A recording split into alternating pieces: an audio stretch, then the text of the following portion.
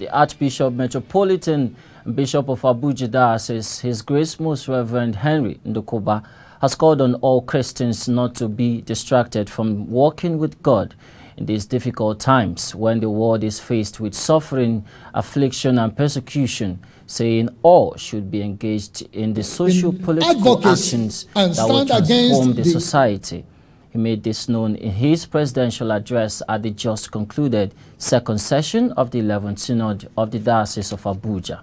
We need to engage the authority and the people in advocacy and stand against the unjust systems in the society.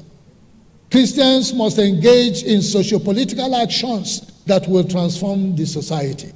We believe that the Word of God has power to change both the individual and transform our society. Speaking on the issue of insecurity in the country, the Primate said the unity of Nigeria is not negotiable and must be defended for the benefit of all citizens.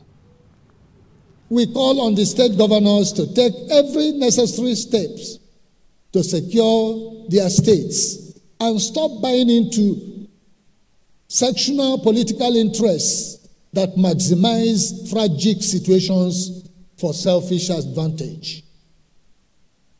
The unity of Nigeria is not negotiable and must be defended for the benefit of us all, the citizens, and for the stability of our region and the African continent.